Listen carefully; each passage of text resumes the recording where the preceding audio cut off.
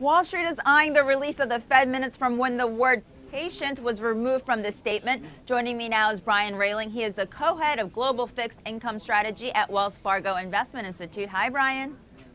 Hello, Sue. How are you doing? Great, thanks. So on a rather uneventful day for economic data, the rate hiking guessing game is picking up again.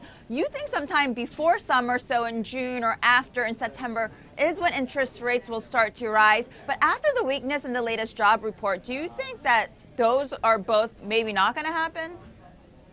Yeah, I think June's probably out of the time, out of the picture. But I think September, not that the Fed needs to raise rates, but I think they want to get started at some point this year. So, I think September is still a likely first increase in short-term interest rates. And the Fed's job is to make sure the financial market is resilient to volatility. The equity markets are experiencing wild swings, and stocks are quite high right now.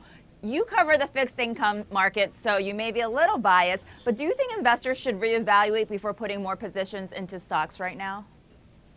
No, I don't think so. Looking out, we still like the equity market better than the fixed income market. Yes, you're going to have to be comfortable with a little bit more volatility, but we do see the stock market higher at year end. And at zero interest rates, so how do you generate positive returns for fixed income portfolios? Well, it's difficult. If you're too short, you earn nothing. And if you get too long, I don't think you want to lock in these types of rates for the next 10, 20 years. So really kind of that intermediate portion of the maturity spectrum.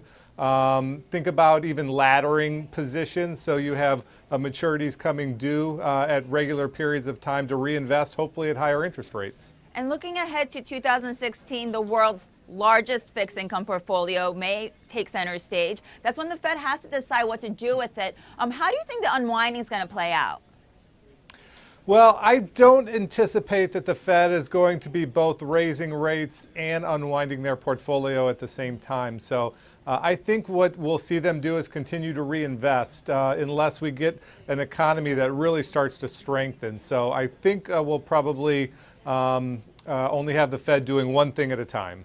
And before I let you go, Brian, really quickly, just going back to your our first conversation, why do you think the Fed has to raise rates this year? Why can they not hold off till 2016?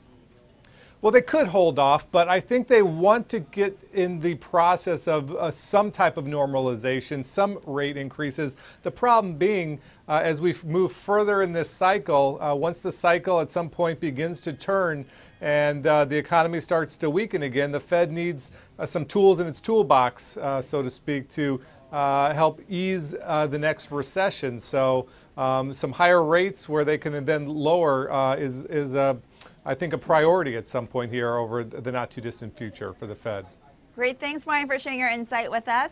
Brian Rehling is the co-head of Global Fixed Income Strategy at Wells Fargo Investment Institute. And for The Street, I'm Susanna Lee.